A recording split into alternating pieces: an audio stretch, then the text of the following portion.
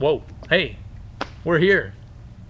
My name's Mr. Gibson, once again, your speech teacher. Welcome, speech students, to week 4. Just for the last time, if you haven't gotten your introduction speeches, please get those in as soon as possible. Really easy A, just do it. The easiest speech you'll have this semester. Okay, I'm done with that. It's up to you now, it's in your hands. I've pounded it into your minds too many times. But so this week I'm dedicating this little segment strictly to giving you some more information on how to give your how-to speeches, your demonstration speeches. So hopefully I can help you out a little bit in that way. Your how-to speeches, like I said, need to be around 4 to 6 minutes. If you've read the requirements that I sent to you in your email, you should know that.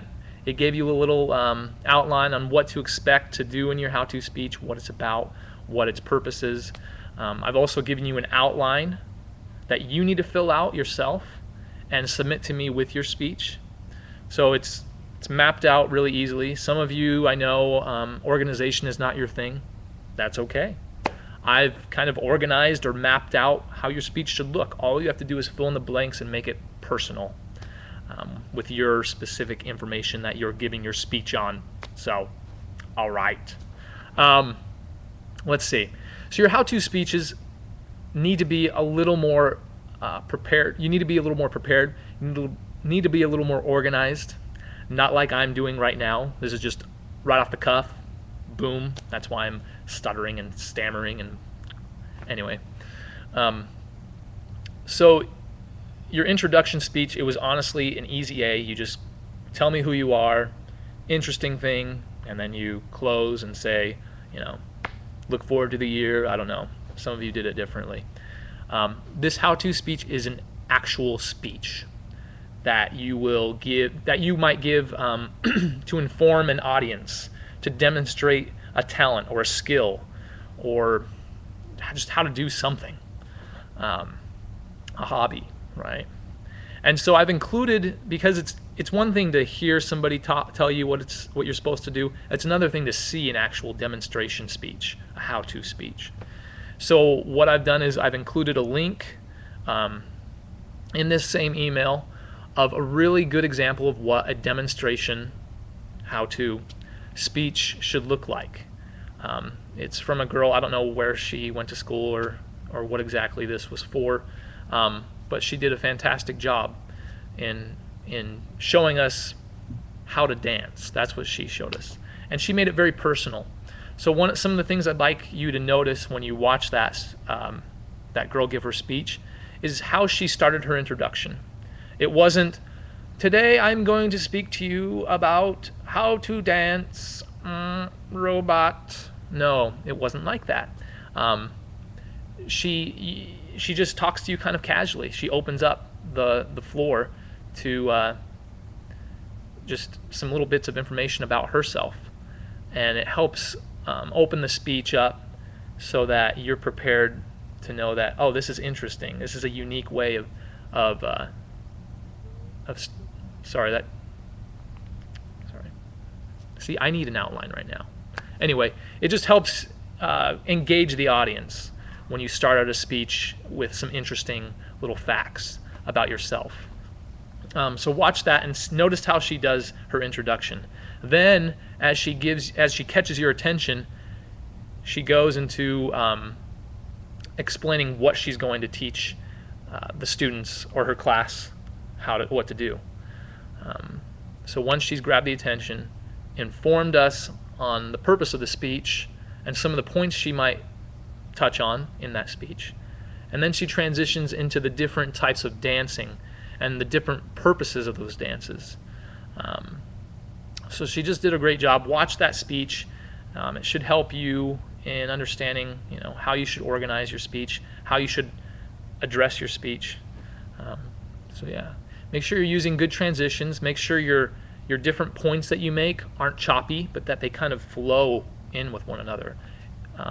They just have a natural sequence to them. Make sure that happens. That's what transitions are for. And just have fun. Be relaxed.